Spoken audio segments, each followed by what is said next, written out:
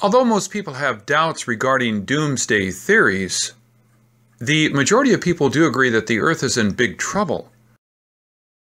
The growing population puts a strain on food, energy, and water.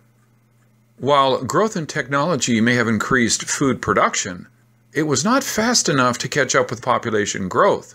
While the increased demand on energy has already caused so much trouble, throughout history, too many people seeking too little resources has always been the drive for conflicts, disasters, and disease. We live in a world that is wonderful if you don't think too much. What do you do if you can't help but think too much? Maybe you end up asking your doctor for Prozac. But if you're like me, who always wants to do the impossible, maybe we can try to change the world together. I mean, at least give it a try.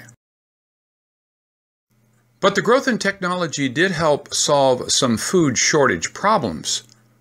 Or I should say, delay the consequences of such problems. By using pesticides, we increased food production dramatically.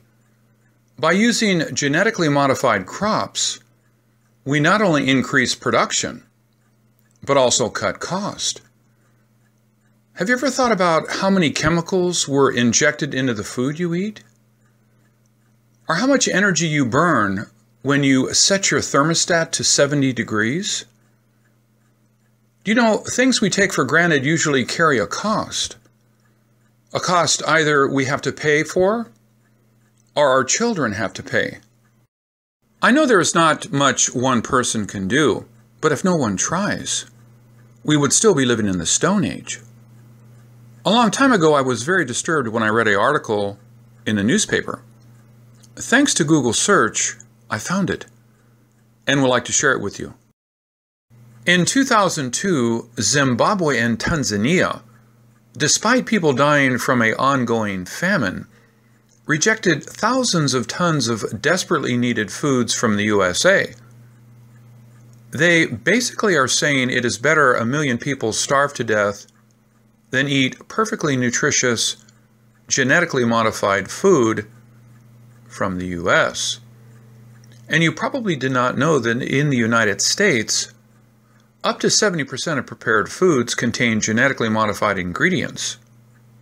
So, basically, we are eating what people dying of starvation refuse to eat when it is free. Although it was not big news, and totally not my business, I remember I was so upset that many would die because someone made such a foolish decision without asking them first. Now, you can cast stones at me because I am just like the farmers feeding chickens with antibiotics or raising cows with hormones, right? But there is a big difference. I only support these dramatic measures when there is no other choice. Accepting genetically modified crops may not be a smart choice, but to many countries, that may be the only choice.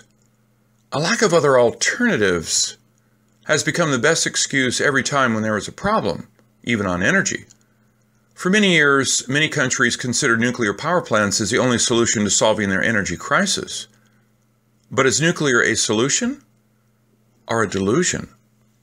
What would you say if I tell you that the choice to go nuclear for many countries has nothing to do with energy needs?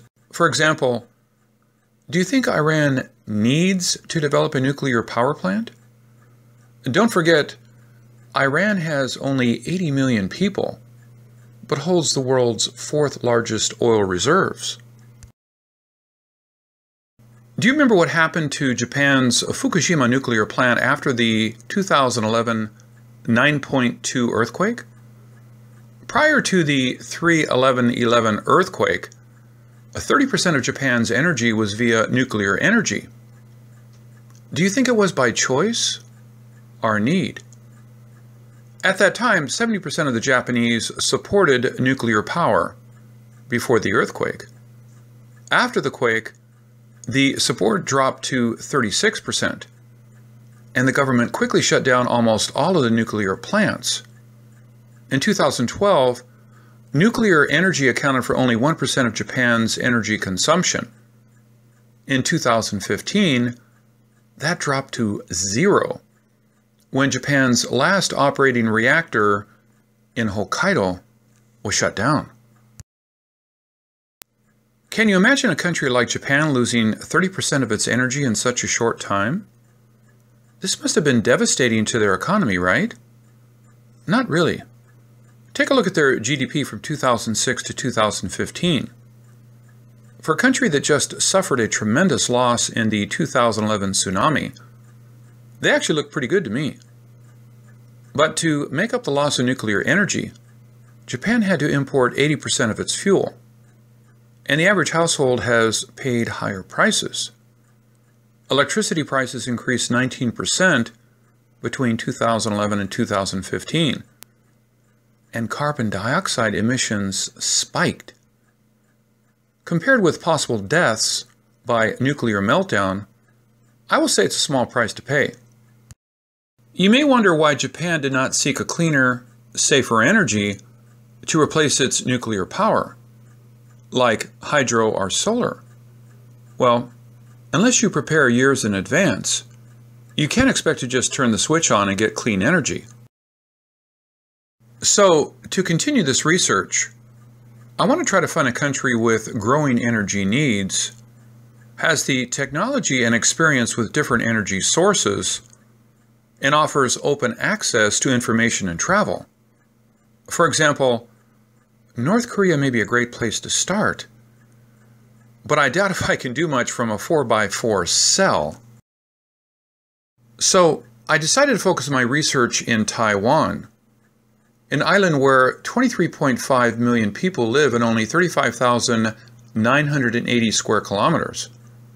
But with a 1.1 trillion GDP in 2015, it's a free country where people can freely vote, strike, and protest. It has subtropical weather with average rainfall of 82.7 inches and a rigid topography that would guarantee a clean hydroenergy supply. And since 69% of the island is non-inhabitable mountains, the population density is really high. So they must need clean and safe energy. It already has 3 nuclear power plants, but just when Japan and Germany rushed to shut down their nuclear plants, Taiwan is preparing for the opening of a 4th one.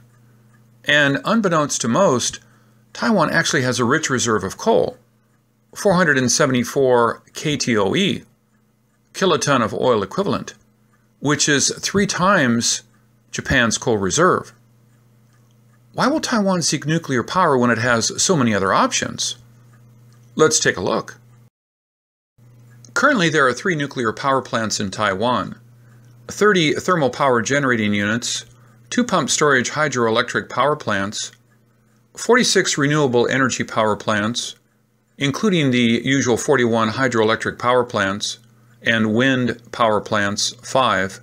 However, more than 76% of Taiwan's power source dependency is thermal power, mostly coal, oil, gas, or other fossil fuels.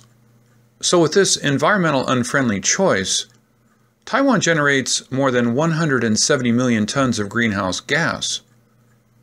To be specific, the thermal power sources are 37.6% coal-fired, oil 2.8%, gas 32.4%, and 3.2% cogeneration.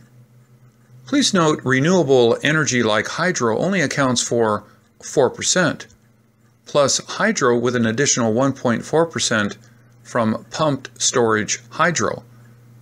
No wonder Taiwan's average particulate pollution was 35 micrograms per cubic meter. That is the main reason for Taiwan wanting to build nuclear power plants, which currently are providing 18.6% of total power. You must be wondering why they have 46 hydro power plants that only generate 4% of the total energy. According to Dr. Wang, Taiwan has abundant water resources.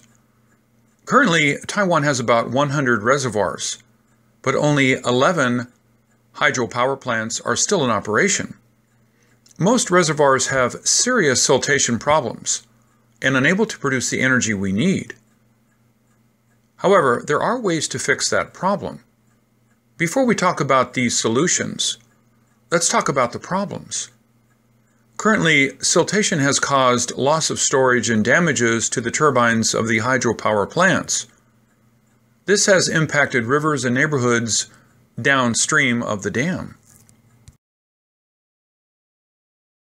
Theoretically, you can create a sediment trapping system upstream from the dam, or sediment routing, sediment pass-through or bypass, or you can do sediment flushing, manage silt storage, or remove stored sediments.